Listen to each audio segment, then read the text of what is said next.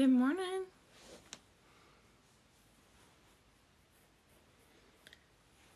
Good morning.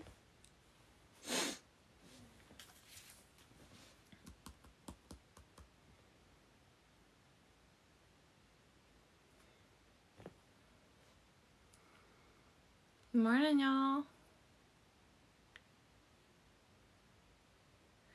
Pittsburgh. I bet you're a little cold this morning. It is. Oh, I forgot to end my. It's 34 this morning. That's freezing in Mississippi, literally. That's like the coldest it gets, just about it. Washington State. Yeah, that's super cold.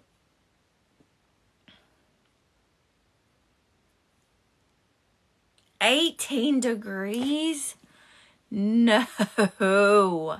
I think my body is just not built. You're built different. You are built different. 31. Florida is 72. Oh, yeah. I think that's not even our high today. Arkansas is 34. Yep. Oh, 32 in Kokomo, Mississippi. 20s in Texas. 20s in Texas? That's insane. Snow yesterday. You hate the cold. You live in the wrong place if you hate cold weather.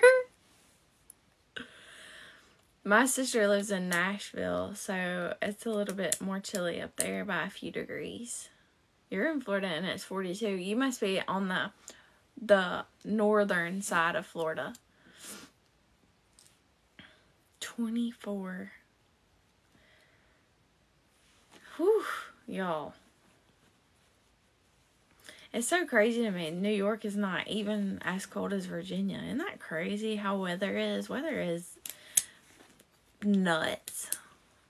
It's a beautiful day to save souls. It sure is. It's a beautiful day to talk about some Jesus.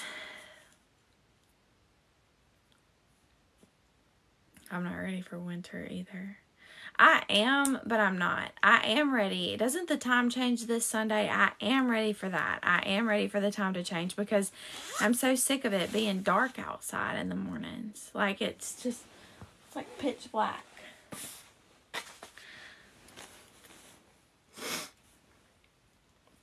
$27. Hey, for those of you who wanted, who go back and watch the YouTube videos or subscribe, to YouTube, I uploaded 5 videos at about 10 o'clock last night. So, all the 1 John ones, some of the 1 John ones, and I'm all the way to chapter 5 in 1 John. And there's some that won't be uploaded because they were like not approved for download by the app. So, anyway, like it'll like there's some that just won't be uploaded. But the ones that I could, I've almost gotten caught up so that I can upload our Peter ones faster, and then y'all can go back. And if you miss one, you'll have access to it more quickly. Is your time change an hour back or forward? It's back, right? We get an extra hour of sleep. So it's darker at night. Yeah. It gets dark faster at night, but it's lighter in the morning. I love it. I love when the time changes. I'm such a morning person. When the time changes, I'm like, yes, I don't have to drive to work in the dark. You know, I love it. I wish I would pick one and leave it. True. I kind of like the time change, to be honest. I like in the winter months, I like that it gets cozy faster at night. I don't know. Maybe I'm just weird. Maybe I'm just the only one. Yeah. Yeah, so I can get you at 10. So, Yvonne, do y'all not change times? Like, is that just a United States thing? That may be an ignorant question, but I just don't know. I am ignorant to that, actually. Good morning.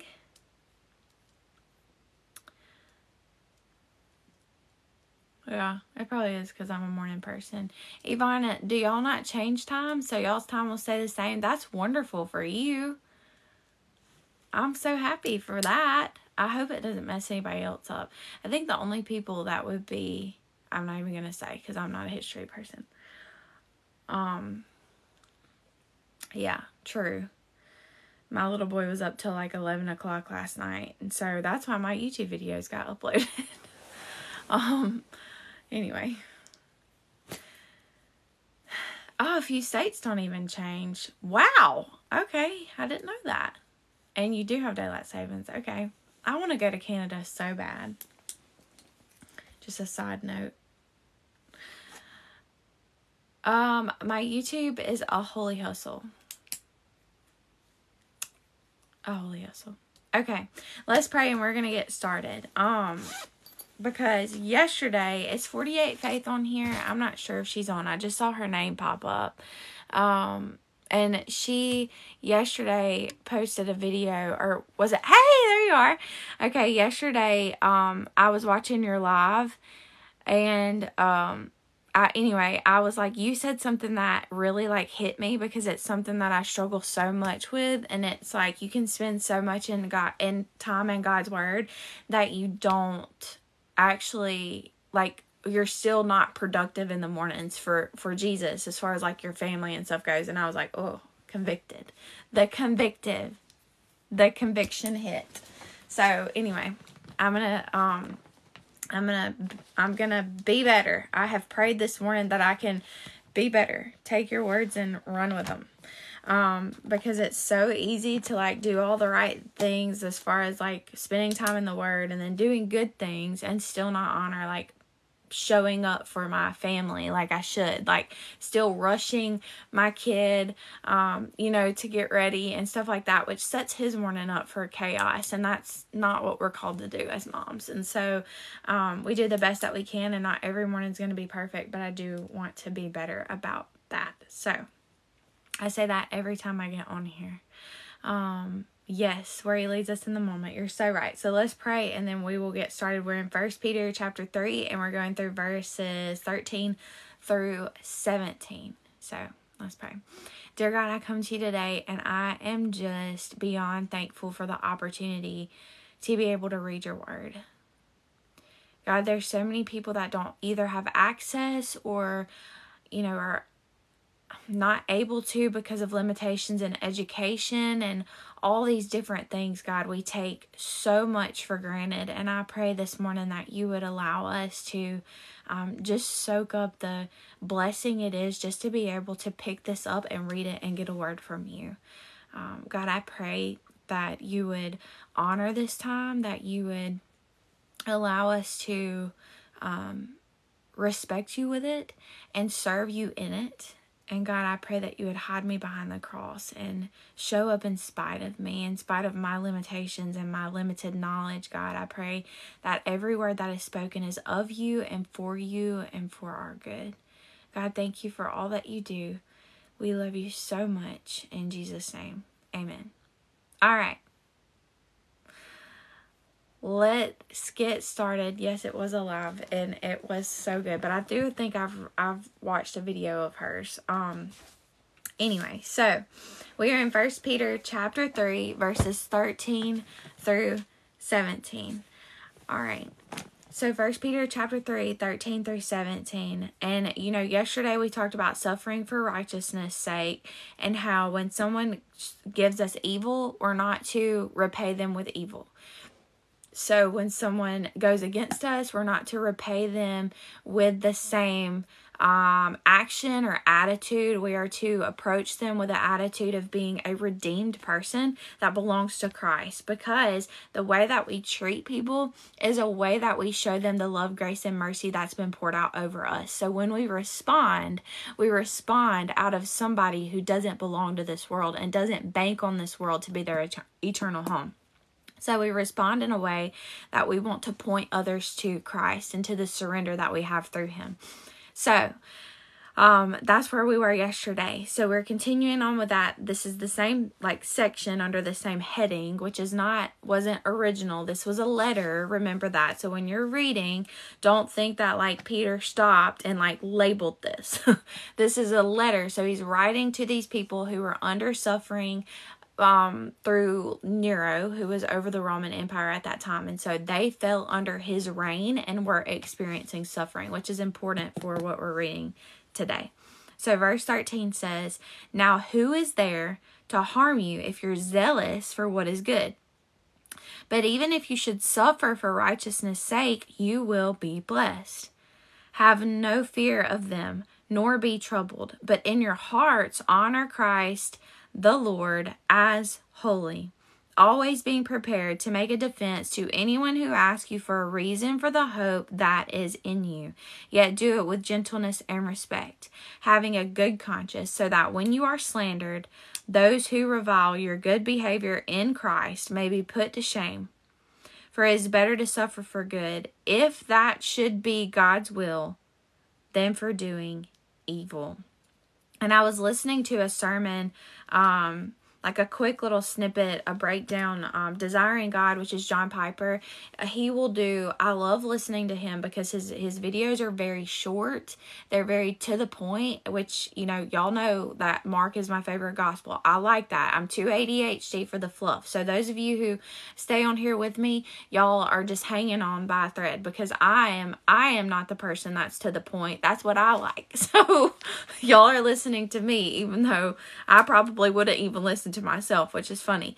So I liked how when he read this, he actually stopped and prayed and said, "God, help us to understand how we should put others to shame by the hope that we share, because putting people to shame is not the end goal for a Christian in regards to our relationship with other people."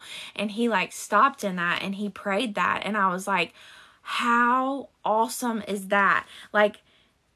To stop and recognize that, y'all, and I'm not, I'm not glorifying him. I'm just saying, to recognize that, shame is not our goal for those who do evil against us. We always approach every situation in regards to leading people to Christ.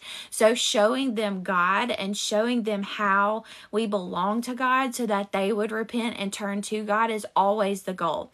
So when you read this, don't read this in a way that says our good behavior is going to put them to shame. Our good behavior is we're going to repay them. God's going to get even. We don't read this in a way we're putting them to shame, in a way that's a get back at them type thing. I want you to be put to shame because of how you treated me. You deserve that. You deserve to be put to shame. You deserve, to feel that shame. The shame that is put on them should be in a spirit of conviction, so that they want what we have and how we respond. Does that make sense? So the way that we approach these things, and the reason why we want them to feel that shame, is because they are acting against truth.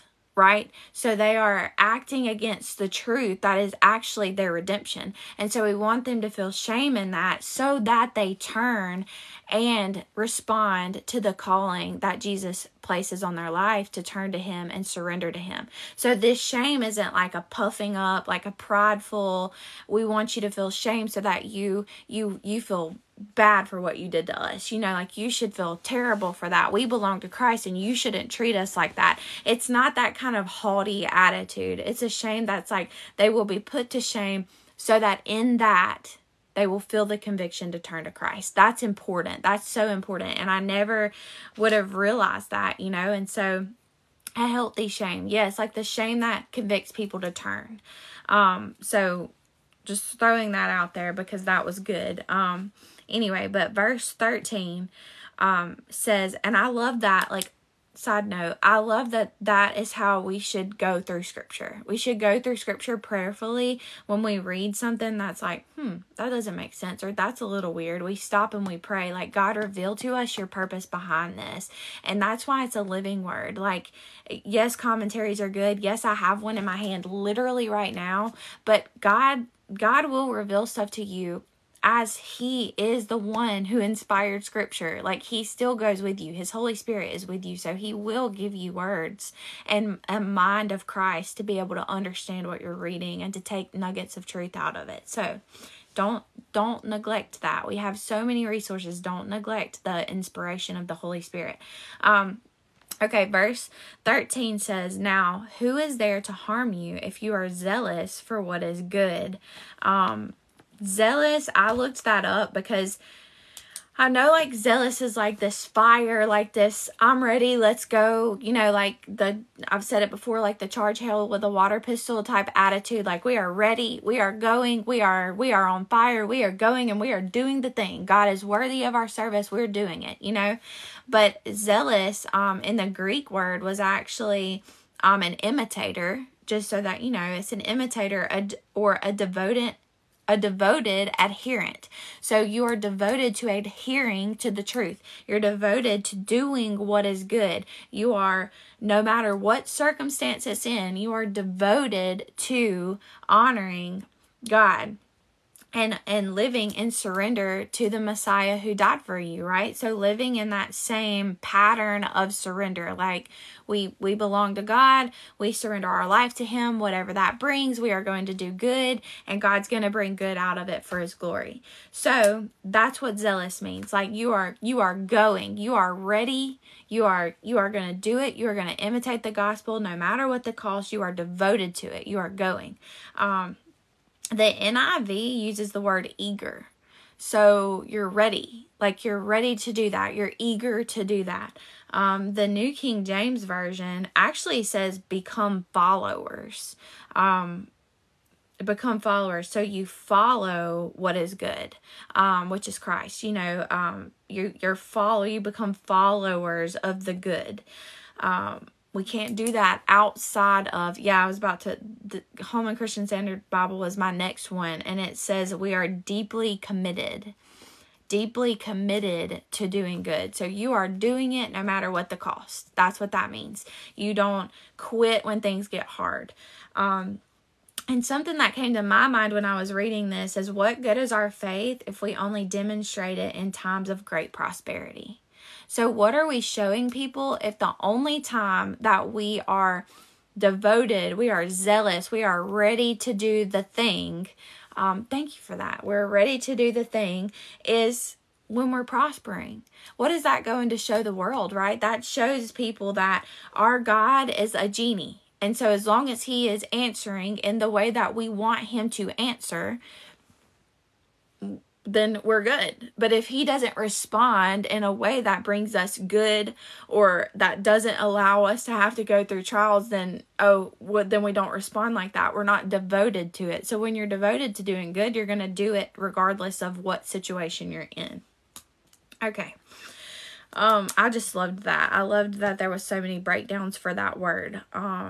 And zealous, to me, like, when I think of zealous, I do think of like the book Radical, which I actually haven't started reading yet. I literally got it this past week, so it's on my TBR list. But that book talks about a lot of different scenarios where people just lived out their faith radically, and zealous reminds me of that. So anytime I think of zealous, I think of like a radical devotion to your faith. Like, I'm doing it no matter what happens to me, because that's how strongly I believe in it. Verse 14 says, but even if you should suffer for righteousness' sake, you will be blessed. Have no fear of them, nor be troubled, but in your hearts honor Christ the Lord as holy, always being prepared to make a defense to anyone who asks you for a reason for the hope that is in you, yet do it with gentleness and respect. So even if you suffer for righteousness' sake, you will be blessed. So you suffer and God's going to show up for you. Your suffering means that God is present with you. Like, you going through something and remaining steadfast to your God is going to produce the blessings of God on your life. So God's going to be with you. And my mind always goes back to Shadrach, Meshach, and Abednego. We're not promised to be delivered from the suffering. So Shadrach, Meshach, and Abednego, the Hebrew boys, didn't bow down. And, the ruler said, if you don't bow down, I'm going to throw you into the fiery furnace. And so they didn't, because they were honoring God. And so that's an example of how submitting to authority is not a thing when it goes against your faith. So they didn't bow down, and the ruler took them and threw them into the furnace, and there were 3 of them, but 4 appeared. And so God was with them in the fire. And he delivered them from it. They came out, they didn't even smell like smoke. They were completely unaffected by the fire, even though they heated it up to be even more times hotter than it was originally, because the ruler just got so mad at them for how they didn't respond in his command to worship this idol or whatever. And so through that, God delivered them, and so their blessing was deliverance, and then like deliverance in the trial and out of the trial. And that's not always the case. And so sometimes our blessing, don't think that just because you're going through suffering or, you're going through something difficult, God is always going to deliver you earthside from that. It doesn't mean that. There's so many people that have died radically for their faith, that have died as martyrs for their faith, even like, was it Peter that was crucified upside down? I think every single one of the disciples were actually martyred for their faith. Is that right? Like, I'm pretty sure that every single disciple was actually martyred for their faith. So that blessing doesn't mean that you're going to receive deliverance, except for John. Okay. That you're going to receive deliverance this side of heaven. It just means that you're going to be blessed regardless of what you go through, and then your blessing is actually eternity with Christ. That is enough. Like that is enough. That is enough no matter what else you receive, no matter what else God allows to prosper. It is your eternal reward that is the blessing, right? So I know like almost all of them were martyred for their faith, which should actually inspire us to remain even more steadfast, because they walked with Jesus. They're eyewitnesses to him, and they were willing to even go to death for what they experienced with him. And so all the more we should, because of that. Like, that is just an example for us that they really believed. It's even more of truth that it was real, because if they would have walked with him and he wouldn't have been real, then why would they have been willing to die for that, right? So, and that's historical evidence that they actually were martyred. It's not even like, that's not their deaths, a lot that were not even captured in scripture. We know a lot of that because of history and all of that sort of stuff. And so our response to that is like, yeah, that's another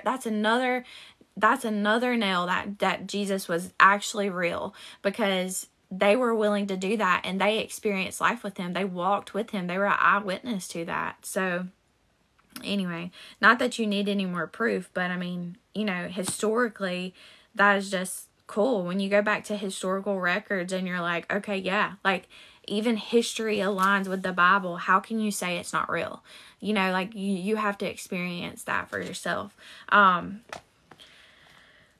could get off on that, but I'm not going to. Okay. Have no fear of them, nor be troubled. Verse 14 says, and the NIV says, do not fear their threats. Do not be frightened. And it says, but if you suffer for righteousness' sake at the beginning of that, but these Christians were already suffering. So it says, if you suffer for righteousness' sake, but they were already in suffering. So this wasn't like a if-then statement that we would think of. It's not like, if you suffer, keep going, because they were already in that. So when they were reading this, it likely would have been in the scope of death.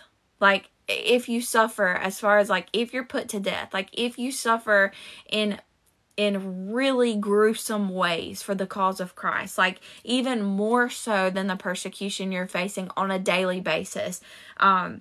Do not fear their threats and do not be frightened, the NIV says. Like, they can't touch you. Not ultimately. They may can harm your body, this physical outer shell of who you are that holds the spirit within you, but they can't harm you, because this is just like a housing place for the spirit that resides in you that has an eternal home. And you're going to receive a new body. You're going to receive a whole new body one day to carry that spirit into heaven. And so this outer shell that the world can harm, yeah, it might be painful. Yeah, it's going to hurt. Yeah, it's not going to be easy. But through Christ, it's worth it because of the eternal reward on the other side. And so he's like, don't fear their threats. Like, they can't touch you ultimately. Like, you belong to Christ, right? So he says, but even if, and they were already suffering, but they belong to Christ. And I wrote down this, and I actually highlighted it because it was something that like literally knocked me out of nowhere. But I said, like, this thought came to mind. They have no ultimate power over you. Suffer like this life is not the end of your story. So flipping good. Suffer like this life is not the end of your story.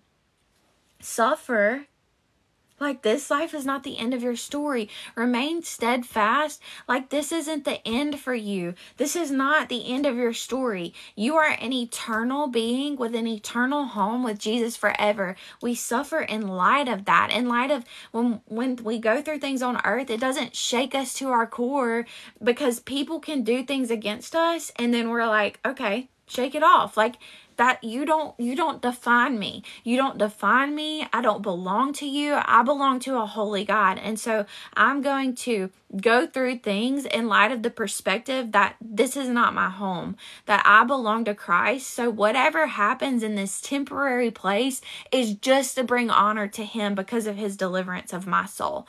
That's why I show up here. That's why I do the things here. It's not to be comfortable. It's not to be prosperous. It's not to be a millionaire. It's not to do all of these things, because this is not my home. I'm not putting weight in things that will be burned up in the end.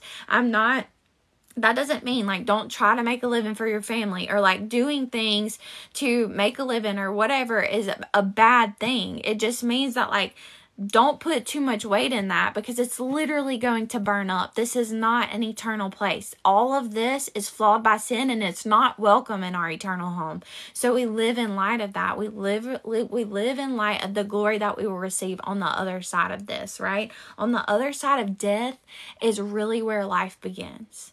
On the other side of death for a Christian is really where life begins. True life, living with Jesus, how they originally intended it in the Garden of Eden, which is to worship and praise him for all of eternity. That's where we are looking for. That's where our hope is. And that like literally leads us right into verses 15 through 16. And it says, but in your hearts, honor Christ the Lord as holy. Always being prepared to make a defense to anyone who asks you for a reason for the hope that is in you, yet do it with gentleness and respect. How do you respond when things happen? How do you respond when people do bad things to you, or when things come against you, or if one day you're called to be martyred for your faith? How do you respond to circumstances like that? With the hope that is in you, because it's going to point other people for Jesus. And it says to be prepared to make a defense to anyone who asks you for a reason. So when you look different, expect people to ask you why you act different. So why you respond in that way? How can you posture your heart in that way? When people are mean to you, how do you respond like that? When evil comes against you, how do you respond like that?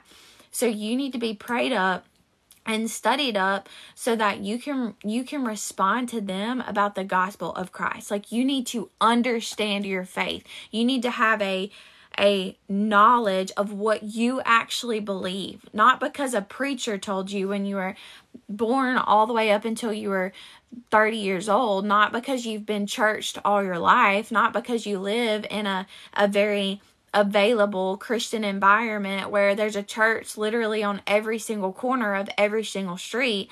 Not because of that, but because you have sought the Lord yourself. And so you understand what your faith is. Like, you have a knowledge of what your faith is. If your faith is literally based on the teachings of when you were growing up and you have not sought that for yourself, you're missing out. You are missing out on the blessing and the glory of experiencing Jesus in a personal relationship. You're not really experiencing him for yourself. You're banking on what a preacher said all while you were growing up. Or what somebody else is telling you. Even like, if you're not spending time with the Lord outside of this 45 minutes to an hour a day with me, you're missing it, friend. Like, you're missing what God wants to tell you. He wants to speak to you, not just through me. This is great. It's a Bible study, and it's a way to inspire us and get us stirred up for the gospel and get us like ready to do these things. But like, if you're just showing up here, I'm going to say this, and I'm going to say this boldly. If you only have an hour in the morning, I want everybody to come close and listen to me. If you only have an hour in the morning, do not spend it with me. Get off this live and spend it with Jesus. That's what I want you to do. If my live takes the place of time, that the only time during the day that you can study the scripture for yourself, it is more beneficial to you to go sit with the Lord yourself. Have that relationship with him. Let him speak into you, because that is what God's going to do. He's going to speak into your life and be personal with you. And so I just want y'all to understand and know that, like, that's what I want. That's what I want you to do. Like, I don't ever want this to be a platform where I'm like, like, I was thinking about this last night. Like, I'm here for an audience of one, and you should be too. Like, whether this platform goes away yesterday and disappears and doesn't exist anymore, I'm here for an audience of one. I serve an audience of one. Everything that is in our life and about our life is for our God, right? So it's as bold as I can get with it. So be prepared to make a defense is about knowing what you believe. It's about experiencing your faith for yourself. It's about experiencing God for yourself. Spend time studying yourself. Your faith has to be real to actually produce hope. Your faith in God has to grow to actually produce that hope that's going to respond to suffering the way that it should. Your faith in God is what is going to be the difference in you responding out of fear and you responding in love. The way that we are the only to have fear of God. Only to have fear of God. The rest of the stuff, whatever happens, happens. God's already got a plan for it. He's already got it. He's already got me sealed in heaven. I'm just going to live out my faith as radically as I can for him, right? Yes, head knowledge isn't going to produce hope during trial. You are so right. It has to be a devotion to Christ. It has to be, I'm sold out to you. It's that, what did we talk about? It's that zealous devotion to what is good that we talked about in verse 13. Man, we're moving this morning. Okay. Verse 16 says, having a good conscience. Oh, wait, let me back up. It says with gentleness and respect. We don't approach people out of a haughty, I'm better than you attitude. That is not how we share the gospel with people. We don't approach people in a way that, like, I'm on this level and you're on this level, because the ground is equal at the cross. You are no better than anybody else. The only difference between you and somebody who hasn't been redeemed is that they have not surrendered their life to Christ, and you have. And in that, you should be more willing to serve them in love to show them Christ. And so you should humble yourself down to not think more highly of yourself than you ought, which is what the scripture says. Like, it's not this, oh, I'm a Christian. Like, you walk in the room and you're like, okay, God sent me here. I'm ready. Whatever you throw at me, people, I'm ready, because I am here on the authority of Jesus. So you can't tell me nothing. That is not how we walk in the room. Pride is the enemy. Pride is of the enemy. You walk into the room with a humble spirit, knowing God sent you there to be a servant to those people, to serve those people in love, because that's what Jesus did. Jesus washed feet.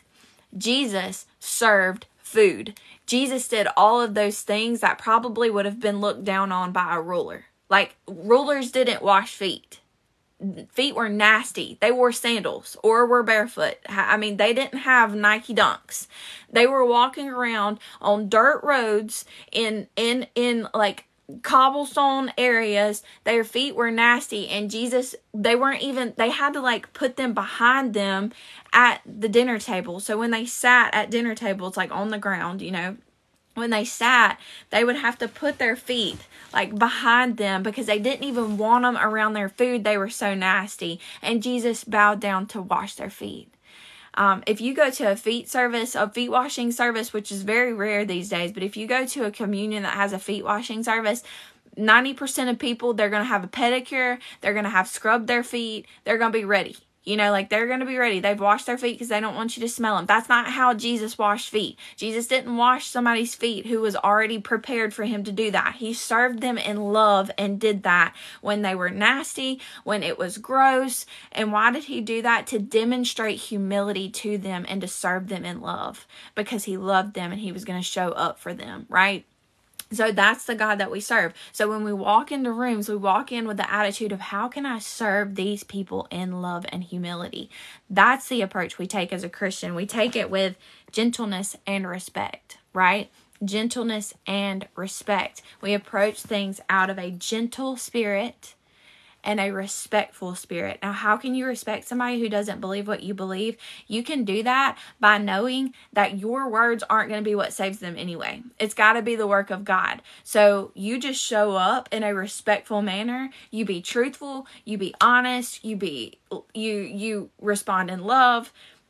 God's got to do the rest. The outcome is not on you. It's not your responsibility to convert them. It's your responsibility to show up in the way that God's called you to do. And then he's got to do the work in their heart that's going to call them to them. And they're going to be the ones that have to surrender. So you just do your part and let God do his. That's how we do that in respect. And in that, when somebody does something to you that is rude or whatever, or they say like, I don't believe what you believe, like you're ridiculous, you're stupid, whatever they want to say, you walk away. Like, you walk away because you've done your part, and you walk away not mad about what they said, but you walk away and you know that like the truth of the Spirit convicts people. So they're not going to respond initially in a heart that's like, oh yeah, you're right. I'm a horrible person and I need a savior. That is not how we responded when God revealed himself to us initially, and that's not how we can expect them to respond. The truth of the word convicts people, which stirs up all these feelings of like, no, it's breaking down their pride. It's breaking down all of their arrogance. It's breaking down all of these things that we want to think that we're better and we're more self-righteous and we're all of these things. What the truth does is tell us like, you're nothing outside of the word of Christ. And so God's going to have to do that and reveal that to them. And then they're going to have to surrender in response to that and say like, you're right, God, you're right. I'm nothing without you. And that work is not on you. You couldn't do it if you tried. So release that and say like, it's just my job to show up, right? It's just my job to show up faithful in what God's called me to do. Whew, man, this is good this morning. Okay, verse 16 says, having a good conscience, so that when you are slandered, those who revile your good behavior in Christ may be put to shame. And what did we say at the beginning of this? Put to shame, as in like they are shameful of the way that they treated you because of the conviction that comes over them. That's what reading the whole scripture, there is nothing where God is like, I want people to be put to shame so that they do not experience me at all. Now, people who continue to reject God, yes, like they're rejecting Jesus. They're rejecting and saying, you are not my savior. You are not my person. I'm not surrendering to you. They will continue to be put to shame.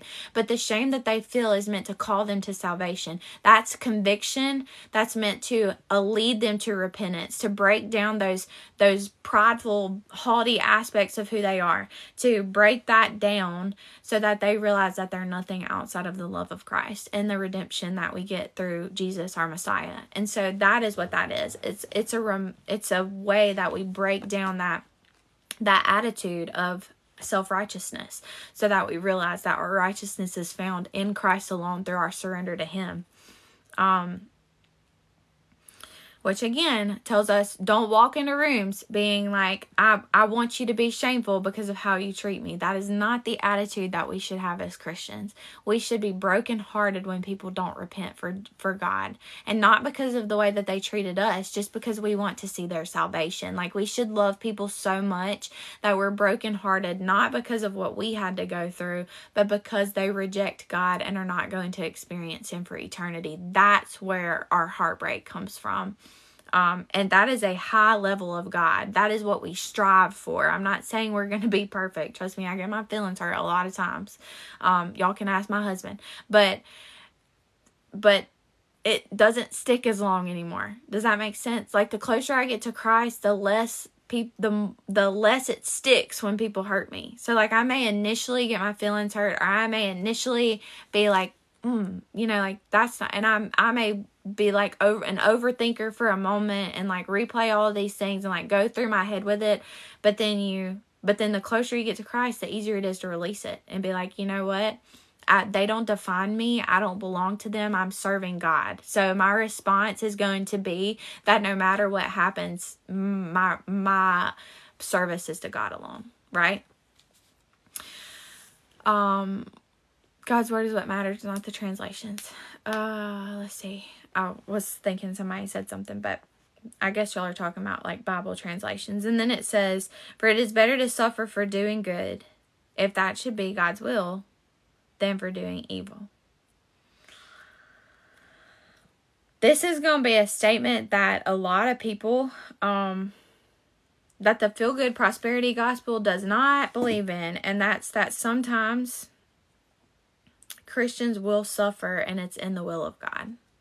Our suffering is in the will of God. Well, how do I know that? Because nothing that happens to a Christian is outside the will of God. It doesn't mean that God doesn't love us. It doesn't mean that we're not loved or cherished, or that he's not a good God, or that anything like that. Because remember, our circumstances do not define God's character. God is good because of who He is, not because of what our circumstance is.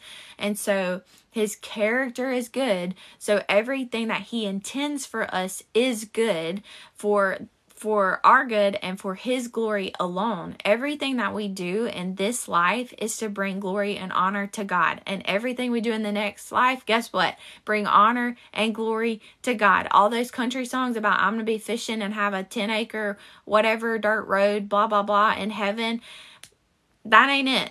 The reason we're going to heaven is to praise Him for all of eternity. The reason that we're going to heaven is not to have an eternal vacation, even though it's going to be an eternal vacation, but it's not for us. It's for us to serve the God that pulled us out of the depths of our sin and the wrath that we deserved for all of eternity. That's why we go to heaven. It's to praise, worship, and honor God. And that continues from this life into the next. We just get to do it as a pure spirit, not hindered by sin in the next, which is going to be beautiful. So within right now. Yes. So that's what we do. It's not an eternal vacation home. It's not for us to, like, don't think that you're going to get to heaven and it's going to be about you, because it's not. It's all about God. It's all about God and His glory. And if that upsets you, you need to understand that you don't deserve any of it. Like, it's not for you. It's for God, and His redemption over you is a gift because you didn't deserve it. It's for honoring, glorifying, and praising Him for all of eternity. And He fully and rightfully deserves it, right? I read that explaining heaven to us is like explaining the internet to the ant. That's probably very accurate. Let's see.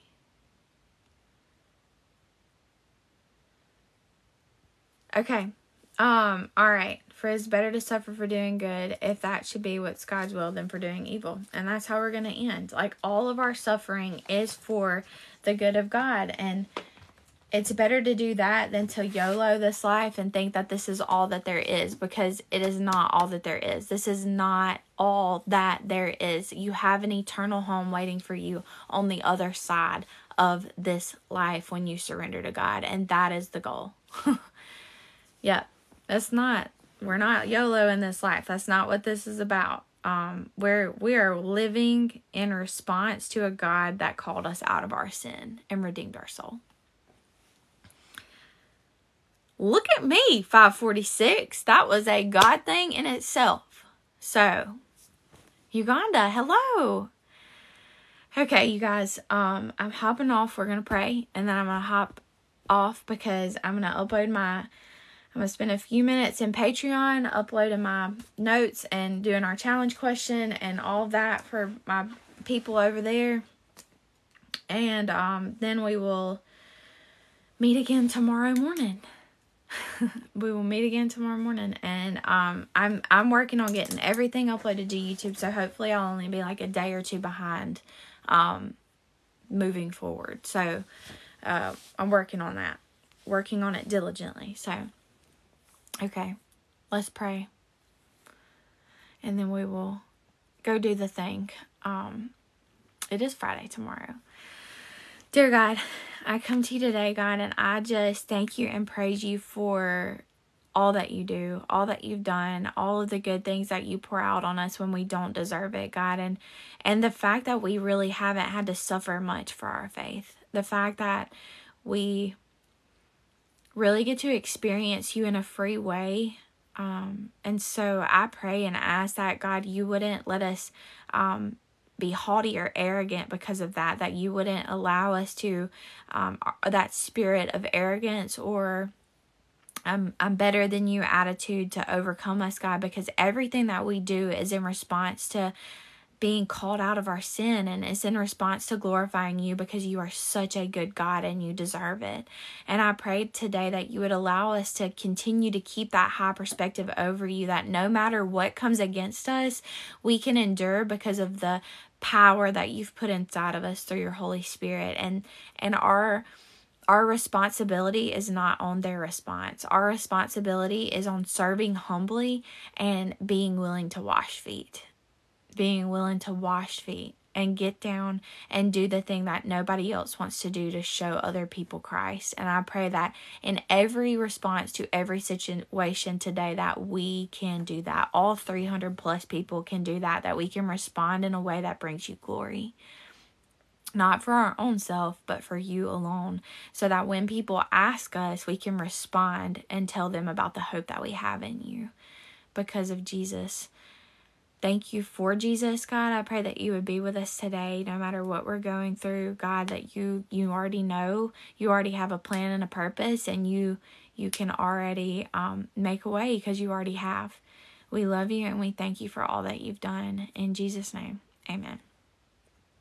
I love y'all, and I am praying for y'all.